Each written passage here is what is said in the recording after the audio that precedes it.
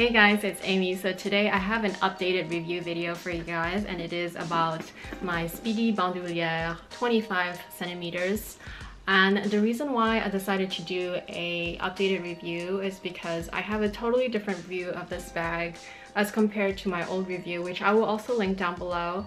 I used to own it in the demi-band version, the same size. I'm sure if you follow me, you would sort of know the backstory already and kind of know the gist of it. But for those of you who don't know, then you'll get my fresh view on this bag and why I prefer this print over the demi-band.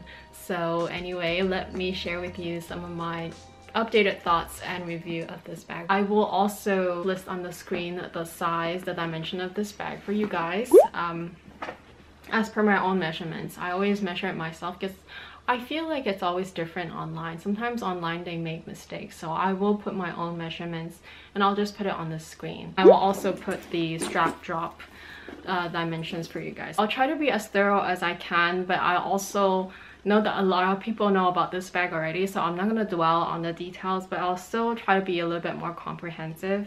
So like I said, this bag comes in different prints and material, even has it in the empreinte leather now, but I'm basically focusing on this particular print, which is the monogram canvas. Yes, it is canvas, not leather. It comes with vachetta or vaqueta leather trim, which is essentially untreated raw leather, cowhide trim, and it's beautiful and soft and buttery. Essentially, that's the difference between this print and the print that I had before. I had the demi-band version, which is the checkered print, the brown checkered print with a chocolate treated leather, which is also really beautiful. It actually looks so good on, but like many of you know, the reason why I decided to part with that one is because I felt like the treated chocolate leather trim was just really stiff. I had it for maybe 2 years or maybe a year and a half before I sold it, and I tried to use that bag. I actually really did use that bag and really tried to see if it would break in, and I know that eventually it will be even softer, but it's just not fast enough, and it really does dig into my shoulder. And when I say that, I mean that, I don't know, like if you look at this strap, and I've had this bag for a few months now, but I've only really used it a few times. It's already so soft and buttery, like it's malleable.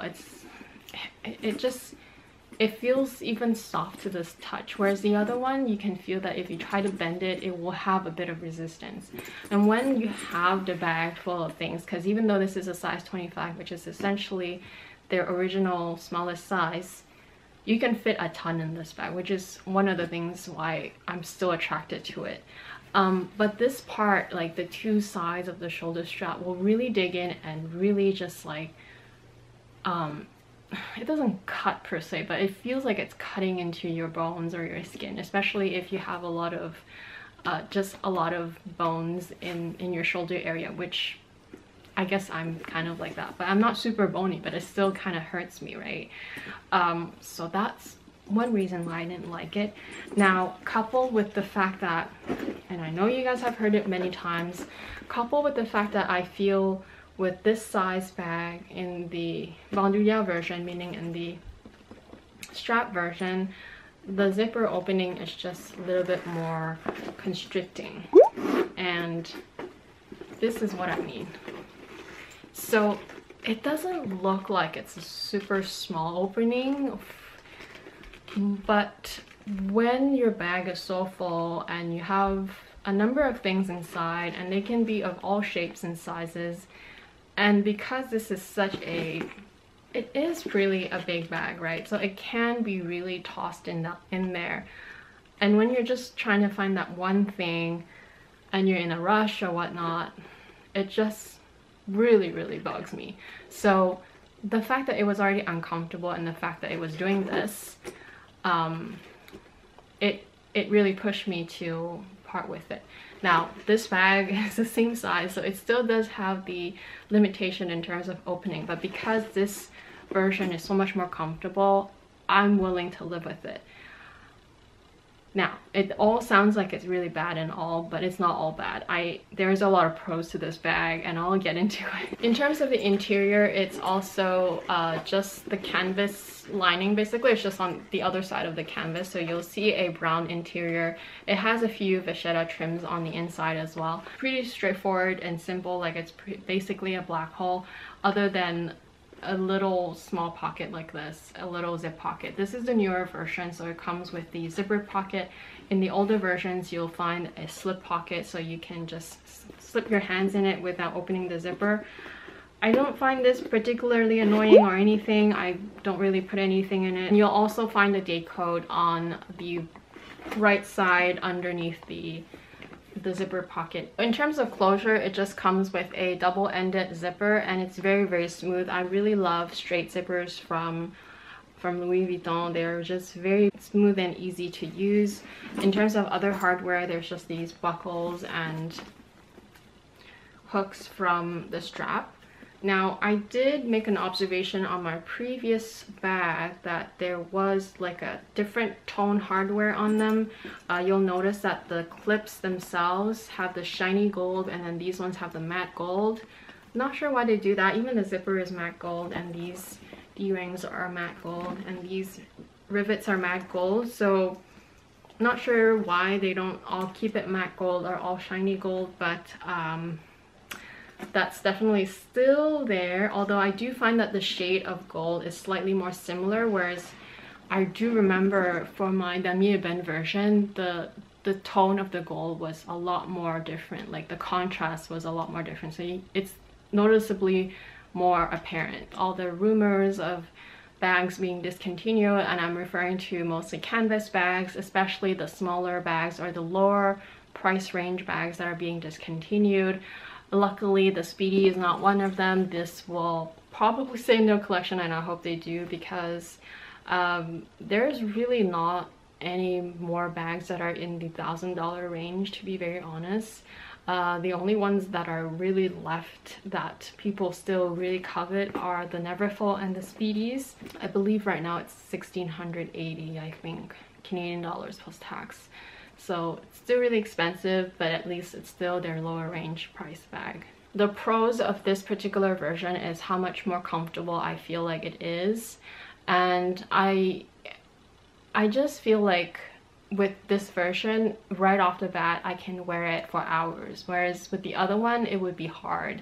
I mean, I could, but it will just hurt my shoulder and just dig in so much that I feel like I don't want to wear it again the next day, or I don't want to take it with me when I travel, because essentially this is not my everyday bag. Like, that's the other thing too. I do prefer wearing smaller bags. I do prefer my flat bags. That's just my preference.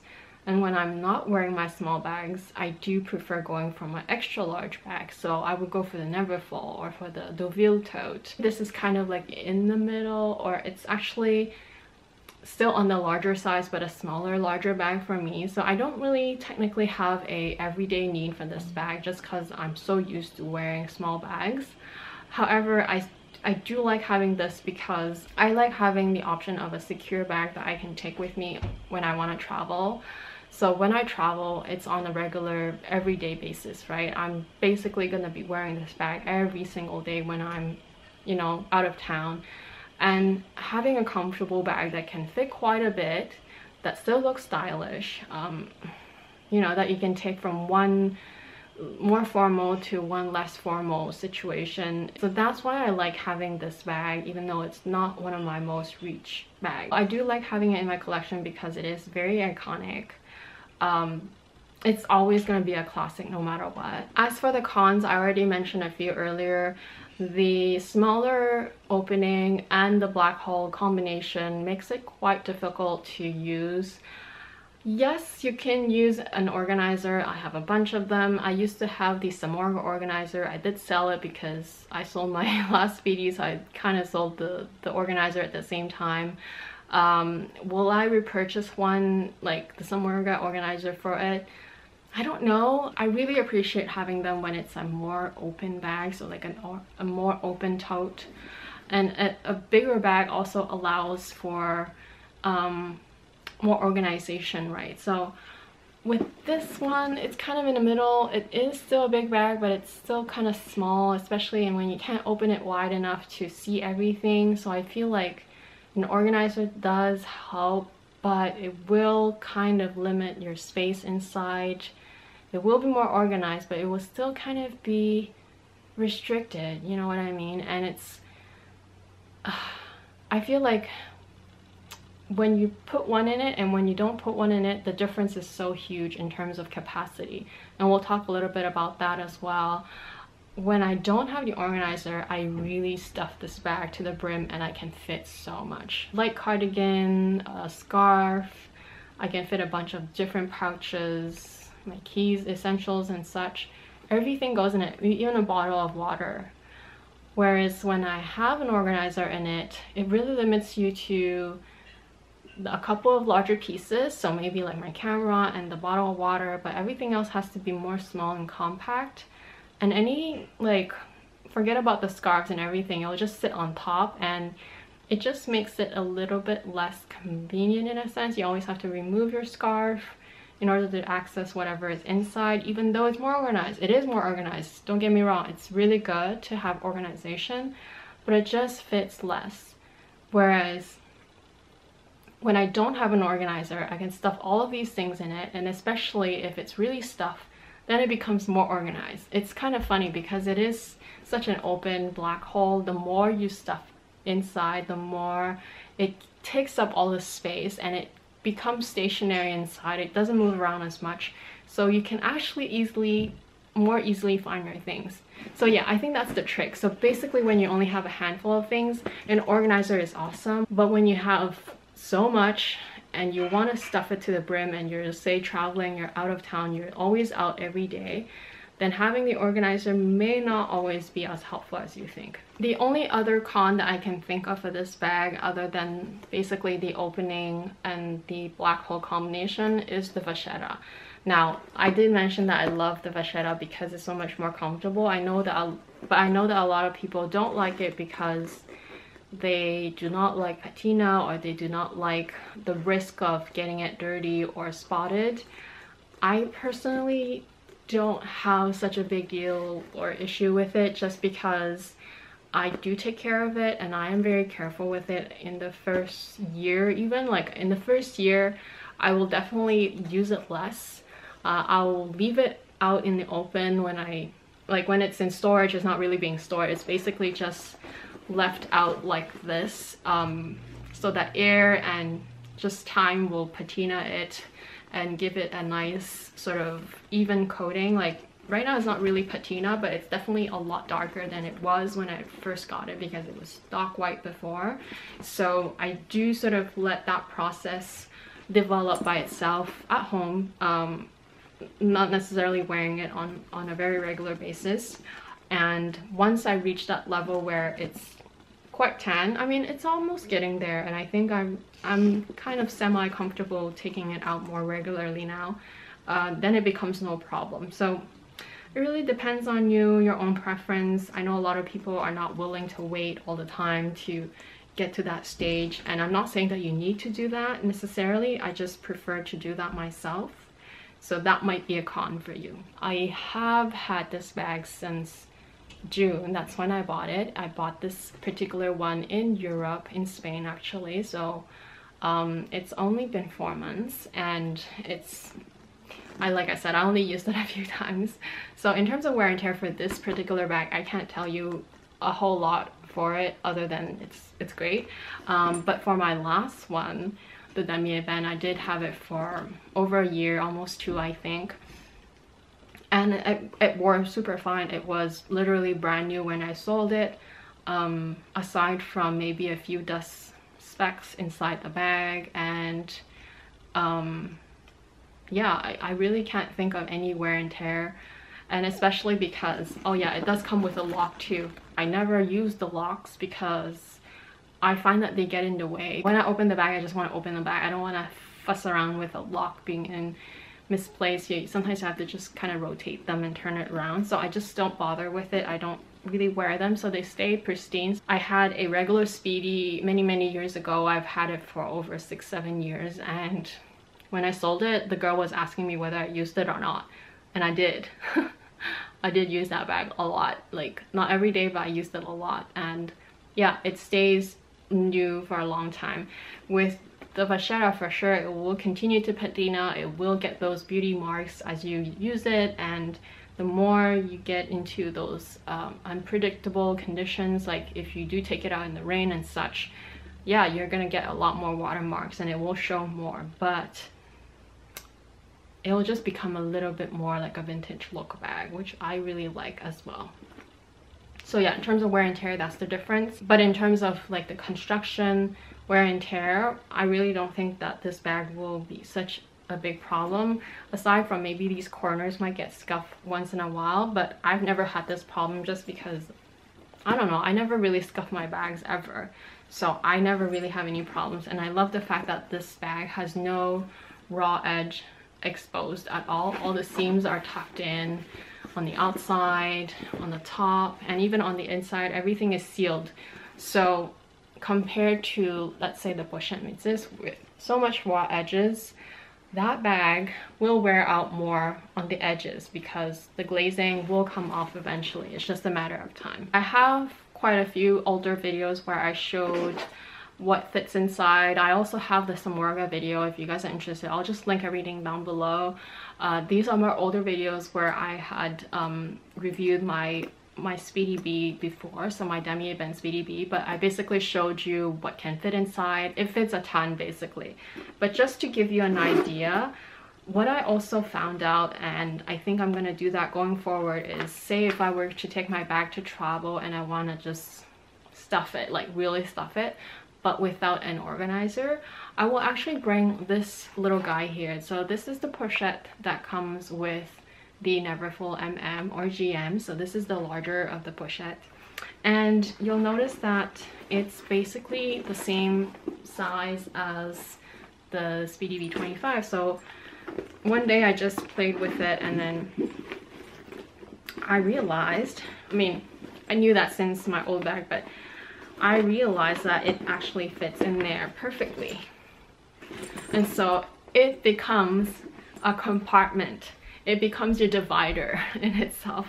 I think it's actually awesome. So what I realized and what I normally like to do when I travel is I always bring my shawl, right? So I always bring my Louis Vuitton shawl in its dust bag, so I can toss it inside in one of the sides. So let's say I pick this side, then this side will be taken over by my shawl, but at least it will be flat laying on that one side and it's compartmentalized.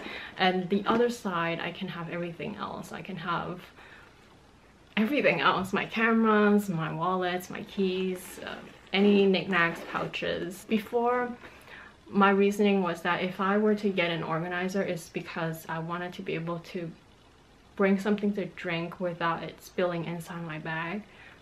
But my bottle is always so secure. Like I use one of those, you know, double walled ones so it doesn't sweat. If I have my scarf on one side that's already taking up so much space, then I can sneak in the bottle on one side, making sure that it stays stationary. So to conclude this video, do I recommend this bag? Yes and no. I recommend it if you love the style, obviously. I know a lot of people don't care that it's a black hole, they don't care that things are jumbled inside, and they don't mind that the opening is slightly smaller for the size. In those cases, I think yes, absolutely get this bag. It will be worth it for you, especially if you like to reach for it every day. For someone like me, like I mentioned, it's not a bag that I would, you know, take out all the time.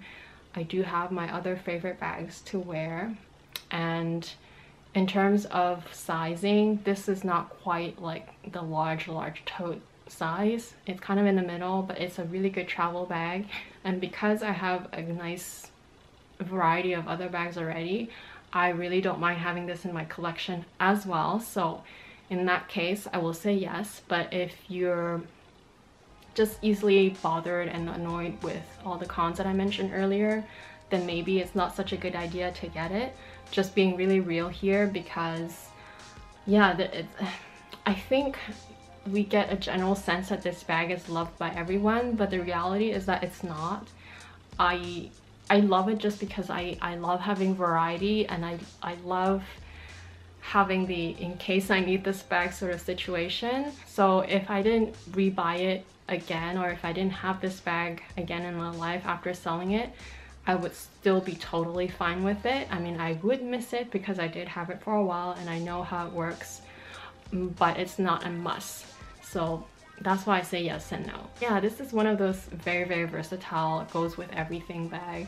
If you don't want to use the straps, like if you want to go to a more formal event and this is the only bag that you have around with you, just use the top handle. It looks really, really cute and very classic. Yeah, even with a little black dress, works well, as long as you don't mind the side trims here. That's it for this review. I hope you guys enjoyed it. If you're new to my channel, thanks for dropping by. I hope you do subscribe. I do post several videos per week, from vlogs to this kind of videos, like reviews to, I don't know, favorites and things like that, styling videos. So I hope that you do stick around by subscribing and by hitting that notification button. My first video is always on Monday though, but I do post several other ones, not on a regular schedule, throughout the week. So yeah, just letting you know. And yeah, that's it for this video. Thank you so much for watching, and I'll talk to you again very soon. Bye.